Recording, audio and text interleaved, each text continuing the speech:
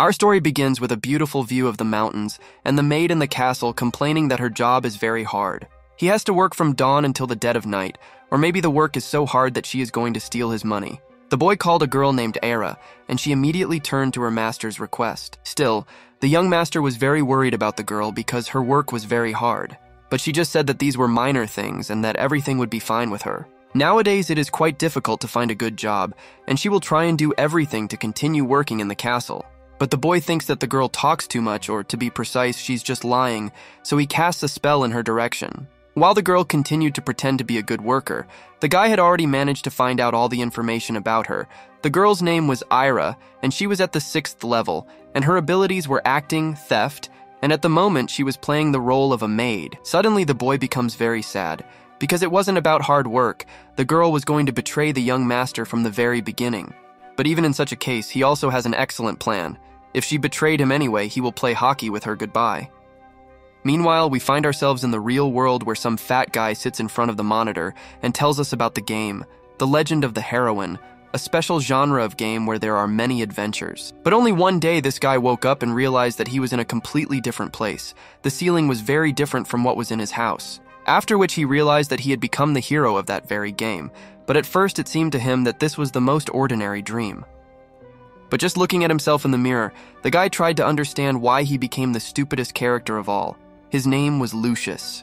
What this guy would soon have to face was the betrayal of a maid, after which he had to lose his best friend. And the peasant tenant of his estate will appropriate the taxes. In short, the situation is far from the best, and this character also terribly infuriated the main character all the time. The main reason why he infuriated him was that having simply incredible power and high status, he still remained deceived. At the very beginning, when the boy was just reborn in the new world and became this idiot, he was terribly confused. But now he clearly understands what he needs to do, because if he now has the character of the main character, then they will no longer be able to deceive him. First, he needed to deal with this damned maid who was going to deceive him. Lucius says that he will definitely think about the words that she told him, but for now he asks her to call Robin. After Robin arrived, the main character reminds him about the report on the surveillance of Era, just as Robin had already managed to draw up everything and wants to report. After listening to an incredibly long story, our boy thanks him for a job well done. This means that Era often mentions accounting work, and also often meets with a patrolman named Carl who has a lot of gambling debts. It didn't seem to Robin that they had a romantic relationship, but our main character thought that he had to stop the girl until she started committing her fraud. Still, he comes up with a brilliant plan and asks Robin that they conduct another check. It was necessary to settle this as soon as possible. In the corridor, he simply waits for the girl to appear and asks her to come with him and help him. They went to another part of the castle, and the girl saw a closed door with a password that she could easily hack. While the guy was entering the code, he asked the girl to lift one part of the table and be as careful as possible so as not to get any scratches. While she was helping him, she carefully examined all the jewelry and gold that lay there and thought about how to sell it all. Robin asked her to help him carry it all to the doorstep, but she thought that now she wouldn't need the accounting department because she could earn a lot more here. Meanwhile, night had already fallen and Era and some guy entered that dungeon. Only the boy was very worried because if they were caught, they would definitely be sent to the next world. But she says that she is on duty on the night shift, and especially since it was early morning. If suddenly the guy continues to behave like a real coward, then it's better to leave. But still, gold turns out to be more valuable to him than life, and the guy stays to organize the biggest robbery in this castle. She somehow didn't care about him. It's better to let him shine for her while she picks the lock. Meanwhile, she thought that Carl was a real idiot, and after this robbery, she was going to stop communicating with him. After that, they find themselves in a room, and Ira said that the treasures of the naive idiot will now be in their hands. But everything is not so simple, and while they thought that they could live their whole lives with this money, Lucius was waiting for them here all this time with a club in his hands. While Carl was thinking about a carefree life, our main character deals him a strong blow right on the head. Since one had already been dealt with, only the maid remained, but Era began to beg the young master for mercy. She tries to justify herself by saying that Carl has been threatening her all this time, but our boy is not going to believe the words of the traitor. Meanwhile, in a dream, she heard that Lucius was saying that in a dream some donkey was smiling. They probably meant Carl. After she wakes up, she sees a gentleman in front of her who was very worried that something would happen to her. She immediately begins to cry and ask him not to send her to the next world. The boy trusted the lady all this time, and she just betrayed him and was going to steal the things of his late father. But she begins to get hysterical and continues to ask the guy for mercy, and he simply takes her by the shoulder. Suddenly he says that according to the law, of course, she needs to be finished off, but he will make an exception especially for her. Ira calmed down a little and asked again if this really meant that the main character would forgive the girl and let her go. But of course this is not true. He is just going to play hockey with her until he gets bored, or until he dies. The girl simply cannot believe what the boy is saying because he is a clergyman. But he only says that this is a very generous punishment that he assigns as the owner of this estate. The lady was never a fan of playing hockey and therefore tried to give up this game, but the boy wanted to play. Lucius was completely sure that this was the most ordinary game of hockey that the girl received instead of execution, so let her be glad that she could still walk on this earth. Since Era still refuses to play hockey, the main character makes a new decision. If she shows her dissatisfaction again, he will send her to the next world at that very second. Still, punishment in the form of an ordinary game of hockey was much better than death, so she should be grateful to him that he did not spare her. If suddenly a lady likes this game of hockey, then the main character asks her to smile. Great. Because she knows that she will go to the next world if she doesn't like the game of hockey. And the boy turns out to be a real pro in this game. He even began to come up with his own tactics. But suddenly he heard a strange sound, like a girl crying. Does she really not like this game of hockey? But she immediately tries to cover her mouth with her hands so that he doesn't hear her crying. As far as he remembers, the boy did not forbid the girl to speak, but it's okay. It would be better not to tell her about it. It's quite funny to watch how she tries not to talk so as not to go to execution, and also tries to play hockey. Since our boy is already tired of the usual game of hockey, he decides to make it much more interesting so that it will be much more difficult for the girl to avoid execution. Since she can easily cope with his usual hockey shots, now he will show her a real masterclass on how to play correctly. Does she really not like playing hockey with him so much? The girl immediately begins to deny these words. Well, that's nice after all. No one wants to die today. Great! Since she has already figured out how to play hockey correctly, now the main character is not going to hold back his real strength. He just called the girl really funny since she is trying so hard to do everything just to avoid execution, but he can still beat her at hockey. Looking at her face, the boy understands that there are absolutely no emotions on it, as if the girl is specially hiding them so as not to show that she doesn't like playing hockey. But nothing. This will only make it more fun for him to watch her slowly lose. The guy looks like a real little devil, even though the girl deserved to be executed, but he turns out to be a kind person, so if she can hold out against him in a game of hockey, then she will receive forgiveness. Now the girl had only two options. Try to play and not show her emotions, or immediately give up and go to the next world. But she simply did not understand how she could fight against the real boss of this rocking chair. The main character was too serious an opponent for her. Seeing how he expertly used his skills to slide on the ice, she understood perfectly well that she could only win by a miracle. After the first goal, the boy begins to laugh like crazy, because the girl still showed her emotions. Of course, this did not mean that he would send her to execution. She no longer wanted to play hockey, but Lucius didn't care about that. She decided to rob the treasures that his father had been collecting all his life, and he couldn't just forgive her for such an act. Having made a very smug face, the main character asks if she really doesn't like this game so much that she doesn't try at all, but she again turns on the mode of complete absence of emotionality, because her slightest dissatisfaction is a ticket straight to the next world. And this idiot is still having a lot of fun. He liked the fact that the girl is trying not to show her emotions so much that he decides to start playing at full strength. But as soon as the boy flew past her like lightning, the girl was shocked, which means that all this time he did not show his true strength. Now she can only ask him that the guy not play against her at full capacity, but does she really think that her prayers will help her against the hockey master? Of course not. Lucius, on the contrary, began to play even more powerfully, not leaving her even one chance to win.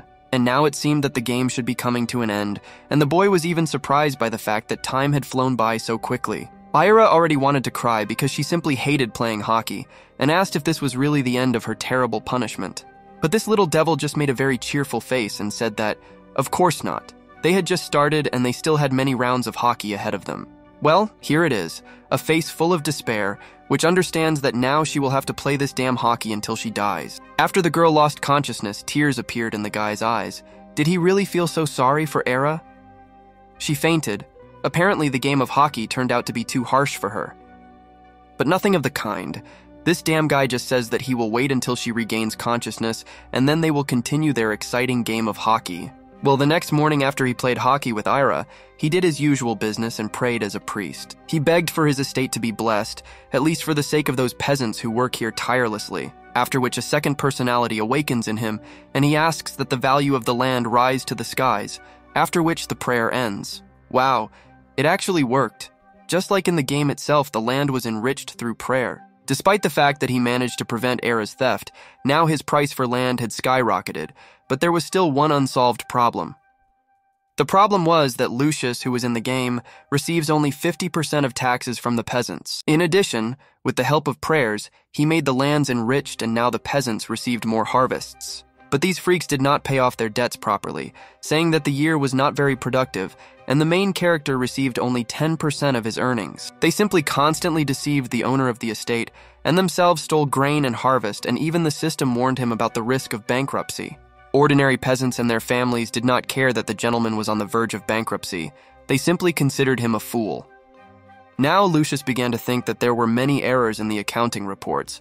Perhaps there was some reason why everyone thought he was stupid. Suddenly, he notices a cart with groceries outside the window and thinks that they have come to simply pay taxes. After this, the main character decides that it would be a great idea to arm himself with his favorite weapon and go out to talk to these guys. As soon as the gentleman left the estate, the bald dude turned to bow to him. For now, the guy is just playing the role of a very kind and sweet guy and asking how his employees are doing. Lucius looked carefully at his fat belly and his 3 guys who take a lot of grain. Apparently, they are evading taxes to find out what his name is. The boy decides to take advantage of the status window. While the fat man was saying that the next year did not bring much harvest and now he could not pay him the full amount, the guy looked carefully at his characteristics.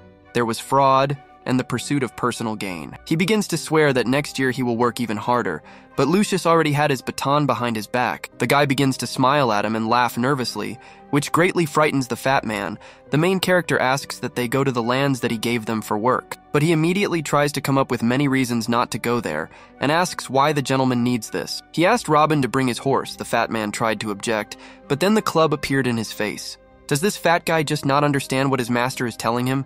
He quickly went and showed him the damn lands, and now they were already there, and the fat man showed him that there was nothing on the field. Okay, let's forget about the field and let him open the doors to the house. Let's see what's there. He tried to justify himself by saying that he called the maid today to clean up because the house was a complete mess. But Lucius didn't care. He was already walking towards the house. Our main character does not stand on ceremony, so he simply breaks down the doors to the house with his baton. Entering the house, the boy saw 2 girls there. It seems these were not maids, but his daughters, and the girls did not understand what the hell had come to their home. Meanwhile, there were still many people in the house who were engaged in theft and were frightened at the sight of the gentleman. While the fat guy's lie counter was increasing, he asked the master for forgiveness and tried to convince him that he was innocent of anything, while Robin kept him away from the master. But Lucius is not a fool to take his word for it. Why then does he ask for forgiveness if he is not guilty of anything? The fat man decides to say that he actually has nothing to hide, and after the counter has increased by 1 more point, the main character begins to search the house. Having found the door to the basement, the boy again breaks the door with his baton while the fat man begs him not to go there. And in the basement, there were many bags of harvest and grain that he had been stealing from the fields for so long and diligently, making a very crazy appearance. Lucius asked how he was going to explain all this. Robin does his job well as a security guard, and the fat man says that these are just dummies that he keeps here. But the counter has increased by 1 more number. Well, since there are pacifiers there, then the guy will take and cut one of the bags. Surprisingly, a lot of grain fell from there. After the fat man realized that lying was pointless, he simply began to beg for the young master to forgive him just once. Realizing that this is a real shame for his entire family, he simply begs for forgiveness, saying that he is not the only one who does this. While he was trying to understand why the gentleman only decided to do this to him, he received a strong blow with a baton right in the face. The boy tells his family that their father was found guilty of tax evasion, and therefore he was executed. And since they are all members of his family, he is going to deal with him to the fullest extent of the law. While his daughters begged him for mercy, Robin decided to intervene and said that it was better not to execute his daughters. How boring Robin is. Oh well, for now he will think about saving their lives, but for now let them take them to the estate and put them in prison. The next morning, Lucius began to see the results of his hard work. Immediately the peasants began to generate 10 times more income than before. If he can continue at the same pace, he will be able to restore his financial situation within a couple of months. Suddenly, the gentleman was distracted from filling out documents and informed that the nunciary had come to him. Since he had solved several problems, it was time to deal with his childhood friend. It turns out that when she received a letter from him, she immediately decided to visit, and Lucius was surprised that his friend's description turned out to be much better than he thought. Suddenly, the boy even starts crying and says that when he heard that their owner was bothering them, he felt so bad for them. For some reason, the lady also starts crying and says that she couldn't even imagine that the main character was so worried about them. But the boy says that now they have nothing to worry about, because now they will be under his protection. He is the owner of the estate, so now they can work here. The lady immediately begins to thank the young master because he saved them from the terrible guy, but only he will have one condition.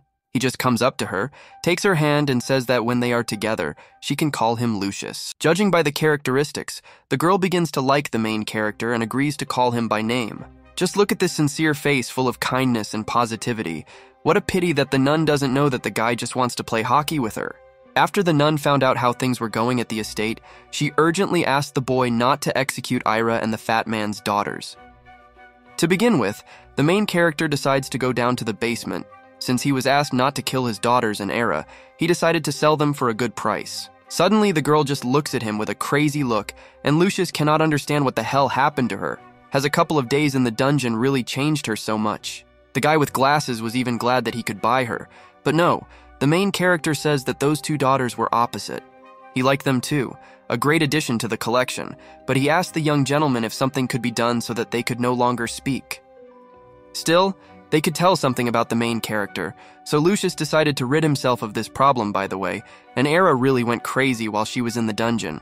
But looking at her hysterical laughter, our boy thinks that she is just pretending to be let out. After which that abnormal guy with glasses comes up to him and asks if he wants to get rid of the girl with pink hair. The boy even thought about his proposal, but only when he turned around he saw that the girl was no longer there. She just sat in the corner and turned her head, making it clear that she did not want to leave with this abnormal person. Lucius was in shock. The guy with glasses began to persuade him because he could pay well, but Lucius said that as long as she was useful, he would not part with her. In such cases, the guy simply takes what he has and leaves, and the girl immediately after this begins to aggressively shout at the main character. Yes, she really does a good job of portraying a person who has gone crazy, but Lucius sees everything. Era is too pretentious. Well, the guy seems to have already given her enough time for her to admit her mistake, but she has not comprehended it. In such cases, the boy came up with a special punishment for her, and will carry it out in 3 days. And until that very day, the main character promises that he will treat her as well as possible. 3 days have already passed, and the action is moving in front of the city walls. The lady with pink hair was so worried, and she just needs to walk through the whole city with this damn sign around her neck. It doesn't sound as bad as she thought. Still, she thought that the main character was a naive fool, and was going to crush his image by spreading rumors about him. After the announcement of the execution began, the boy introduced everyone to the girl who committed the crime, and in order to repent, he must be punished. She had to go through the entire city and endure any insult that the residents would say to her. If she could handle it, she would be forgiven. And yet she stood with a happy face and thought that she could carry out this punishment as easily as possible. When suddenly the unexpected happens, it turns out that everything is not as simple as she thought, and now it will be much more difficult to carry out the punishment. And finally, our boy was happy. He warned her that if she falls to the ground, the punishment will start all over again. But now she no longer pretends to be as crazy as before. She simply calls the main character a real freak who completely ruined her life. It turns out that there was a special reason why so many people came to watch her execution. There was an announcement on the sign that the girl would have to walk all over the city to be forgiven, and everyone was interested in this because back then there were no televisions and they wanted to see the spectacle. Well, in short, for the last 3 days, the main character has been running advertisements about his performance, and thus became aware of the real crowd. You may think that this is too much, but this lady was going to deceive him and therefore deserved everything. Let her know how to deceive him next time. She wanted to steal the things of his father, who died, was released from the death penalty, and also pretended to be insane so that she would be released. So this is the best punishment she can have. Just walk around the city and ask everyone for forgiveness. Suddenly, someone pushed her. The girl lost her balance and fell, and of course Lucius noticed this. Realizing what was about to happen, she began to beg him to take pity on her because she didn't fall on purpose. But is anyone going to listen to her words? Everyone was just interested in watching the hockey game. Realizing that the situation was a little out of control, the main character began to blow the whistle. He already said that if she falls, then everything will start all over again, so the execution will continue tomorrow. That day, the girl behaved completely differently. She cried and said that she realized her mistake. She promised that she would definitely change and would do as the young master said, only she didn't want to play hockey anymore. Looking at her characteristics, she really realized her mistake. She was terribly scared and she begged Lucius to stay with her. It seems that he overdid it a little, but still the result is noticeable. Just look at this satisfied smile. Of course, the boy has had his own plan for a long time, which he does not talk about. The joy that the girl realized her mistake lasted for a long time, because the next morning the guy came and began to complain that Lucius had taken the nun from the estate from him. It turns out that this is the same lord who treated his childhood friend badly, so the boy tries to explain to him that he has no power over the will of the clergy. It belongs only to them. But he was the lord of the state where she lives. Why the hell did he steal her? But he was trying to play hockey with his girlfriend. This is not the behavior of a lord. Since this caused him such dissatisfaction, the boy decides to compensate him financially for the damage. He doesn't need his damn money, the lord just leaves but promises to remember this act once and for all. After which Robin is about to enter the room and Lucius invites his faithful warrior. It turns out that he had just great news because the guards managed to catch the bandits. Armed with his favorite weapon, the main character decides to go out and talk to them personally. Meanwhile, on the street, there were several guys caught by the guards. Lucius asked Robin about the punishment provided for bandits, well, execution. Of course, they didn't really like this sentence, and they began to ask the master for mercy, as no one in this manhwa yet understood that prayers do not help. But suddenly the nun intervenes and asks the young master not to do this. Sierra, why the hell are you interrupting all the fun? But the lady simply could not go against the principles she was taught. Instead of immediately sending them to the next world, she offers to give them a chance to atone for their actions. The daughter of that fat guy, then Ira, and now she asked him to spare the lives of the damned thieves, and at this rate our main character would lose all his authority and they would no longer be afraid of him. But his goal is much higher than simply killing bandits, so let them atone for their deeds. In fact, the main character just really wants to play hockey with the nun. He simply says that all this time he was thinking from the position of the owner of the estate and completely forgot that he had a duty as a priest. Now the girl was happy. Her opinion of him as a priest also matters, and the main character can pretend no worse than Ira. Seeing that there is a chance for salvation, one of the guys hits his head on the floor and asks for forgiveness, saying that he wants to change if the gentleman gives him another chance. The boy, meanwhile, just stood and looked at him, and in his thoughts thought that this guy was specially apologizing at that moment when he could not answer him. All the guys began to repeat after their friend and ask for forgiveness, but Lucius did not understand how they could all be so deceitful. But while the nun was nearby, the main character could not do anything with them, so he decided to give everyone a house and a plot of land. It would be better if they worked for him and were useful, and they would also be involved in religious activities. They swear to him that they will do everything possible to improve, and the nun was glad that Lucius did not send them to the next world. Until recently, the main character did not believe that freaks like them were capable of changing, and therefore asked her to look after them. Although they had a strong friendship, this event would clearly change their relationship, and, as parting, he asked the girl not to let them stray from the true path. As Lucius thought, pardoning those idiots was a very big mistake, and they almost immediately decided to step on the same rake. The rest of the workers were simply shocked because the thieves were given a house and plots of land where they could work. But they were quite impudent, and said that if something did not suit them, they could go to the master and complain to him. But still, the old man could not understand why Mr. Lucius gave the land to such trash as they. These words greatly hurt their pride, and they were about to start a fight, but the guards stopped them. Now a real scandal began between the villagers and the bandits, and the nun watched all this. Now she was worried that she was to blame for this because Lucius did it precisely at her request. Still, the thieves could not get along with the residents, and meanwhile the guy arrived at the very place that was in the game. At the beginning of the game, Lucius is level 40, the thieves' boss is level 20, and the minions are level 10. Having carefully examined the guard, who is only level 15, he understands that he can calmly cope with him. In this case, he decides not to hesitate too much, and immediately attacks while he is distracted. After which, having passed through the security, the boy begins to attack everyone who was in the camp.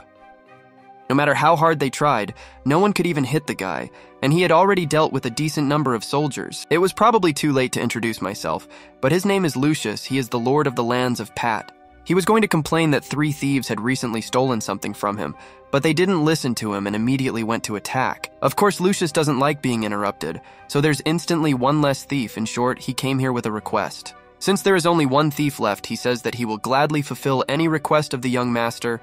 Well, that's great. And the boy was very happy and said that he should threaten those bandits who tried to rob him. If he does, the gentleman will leave him alive.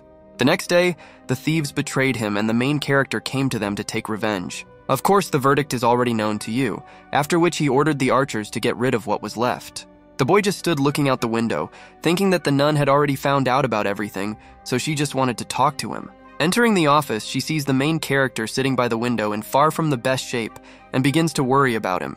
She heard the news that the guy had a run-in with bandits, and she immediately arrived to find out how he was. Yes, his acting skills are definitely much better than Era's. He comes up with a story about how he wanted to negotiate with the bandits so that they would leave his land, but they tried to finish him off. The girl was simply horrified, but he decides to put pressure on the complaint and says that he tried to act on her advice and become a good priest. But it seems that they do not understand this. From such a shock, she just starts crying and tells Lucius that it's her fault. If she hadn't meddled in his affairs, this situation definitely wouldn't have happened, and you'll find out what happens next in the next video. Thank you very much for watching. Like it for a new part came out as soon as possible.